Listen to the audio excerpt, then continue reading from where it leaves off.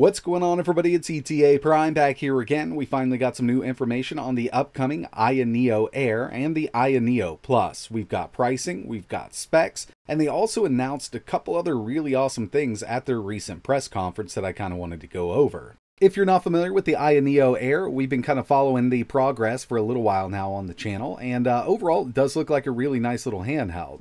And initially, we didn't know exactly what CPU they were going to be using here, but a lot of information has come out in their latest press conference, along with some other products that we'll get to by the end. But all in all, there's going to be two different CPU options when it comes to the Aya Neo Air. They've got the Aya Neo Air and the Aya Neo Air Pro. But across the whole console line, there's really 5 different SKUs, and it definitely can get confusing. So let's go ahead and take a look at what we've got here.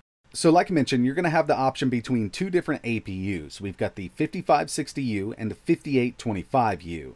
The 5560U has 6 cores, 12 threads. The CPU is based on Zen 2, and we've got Vega graphics. When it comes to the 5825U, this is the same APU we're seeing in the Aya Neo Next Pro. We've got 8 cores, 16 threads, Vega 8 graphics, and this is based on Zen 3. Really great CPU performance, and when it comes down to it on a lower resolution screen, it'll actually game pretty well. Alright, so try to stay with me here, but right now we're talking about the Ryzen 5 5560U powered units. There's a few of them, as you can see. 6 cores, 12 threads, we've got a base clock of 2.3 and a boost up to 4, Radeon 7 graphics, and all of these units will be using a 5.5-inch 1080p OLED display. Lowest end model here, $549 retail, $499 early bird. You get a 28 watt-hour battery, 128 gigabytes of storage, 8 gigabytes of DDR4 running at 3200 MHz, and a TDP of 5 to 12 watts with no fingerprint reader. Moving over to the mid-tier, retail on this, $629. We still got that 28 watt-hour battery, but we get a 256 gigabyte SSD and 16 gigabytes of DDR4 running at 4266 MHz. You can see that on this model, they actually allow you to take that TDP up a little higher, 5 to 15 as opposed to 5 to 12 with the lower end model, and this one does have a fingerprint reader. And finally, for the 5560U variants, they're considering this the Pro model with the 5560. We get a 38 watt-hour battery, 512 to 1 terabyte SSD, 16 gigabytes of DDR4 at 4266 MHz. When it comes to the TDP on this one, 5 to 18, and this one also includes a fingerprint reader. So as you can see, it does get a bit confusing. You know, the lowest end model is $549, but we only get 8 gigabytes of DDR4 at 3200 MHz, which is going to make a big difference with these built-in Radeon graphics. So that was it for the Ryzen 5 5560U version, but we've got the Ryzen 7 5825U version. 8 cores, 16 threads, this is based on Zen 3, base clock of 2 GHz, boost up to 4.5, Radeon Vega 8 graphics, and it'll still be using that 5.5-inch 1080p OLED display. These prices range from $899 up to $1,400. You get a 38 watt-hour battery. You can choose between a 512, 1 terabyte, or 2 terabyte SSD. They've also upped the RAM on this for the higher end versions. You can choose between 16 and 32 gigabytes of LPDDR4X running at 4266 MHz. TDP can be set from 5 to 18 watts, and this one does have a fingerprint reader. This will definitely be the most powerful version of the Aya Neo Air, but it's also going to be the most expensive, from $899, and these are the retail, not early bird prices, up to $1,400. In the recent conference, they also released some gameplay footage using the 5825U version. Now, this is an APU that, in my opinion, does require a lot more wattage to get the best performance out of it, and right now they're running it at 15. Here's Forza Horizon 5.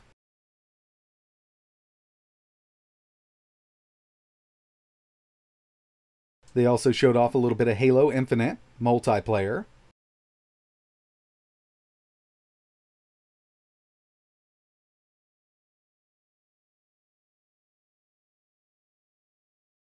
Here's Genshin Impact, and they did test out a few more. I'm not going to show them all off, but we've got one more here.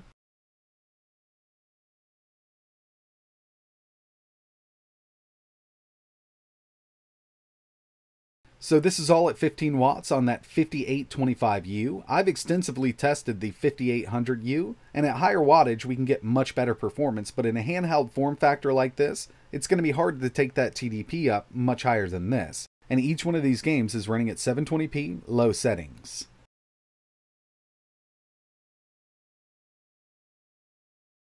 So along with the specs and price announcement of the Aya Neo Air, they also announced Aya Neo OS. So they have a full UI demonstration over on their YouTube channel. I'll leave a link in the description. This is based on Linux, and personally, I can't wait to get my hands on it. It will have per game settings, kind of like the Steam Deck. We can adjust the TDP. It's also got a retro game section, basically a little emulation front end built in. And I can't wait to get my hands on it. I'm going to install it on the Aya Neo next and see how it performs. I'll do a full video as long as I can get my hands on a copy a little early. But yeah, this looks pretty cool, and a lot of people definitely want to swap over to Linux on their handhelds after seeing how well the Steam Deck does. But first and foremost, these are still going to be Windows devices. You can swap back and forth between these operating systems. You can dual boot, you can triple boot with it. But I gotta say, for me at least, the most exciting thing they announced here was the upcoming Aya Neo Air Plus. This is going to be the world's first handheld powered by AMD's Mendocino platform. And if you're not familiar with that, we've got Zen 2 cores with RDNA 2 graphics. These are coming out at the end of the year for cheaper mainstream laptops. We've got 4 cores, 8 threads, but the iGPU is based on RDNA 2. Unfortunately, at the time of making this video, we don't know how many CUs we're going to have on that iGPU, but it does look promising. And with this here, it'll have a 6-inch display. You can replace the SSD with a 2280 SSD, so you'll be able to upgrade this very easily. And if I convert this over to USD, around $289. We've yet to see anything from this APU yet, but as soon as I can get my hands on a laptop powered by Mendocino, I'll be doing a ton of testing. I got a feeling it's going to be a nice little APU, even though, the cores are still based on Zen 2, but that iGPU is RDNA 2. And the last thing here from their conference, they did announce a few different collaborations, one being 8BitO. So they've got their new controller coming out, which looks great. They're also going to be releasing a couple limited edition Aya Neo Airs, the first one being from Blvd.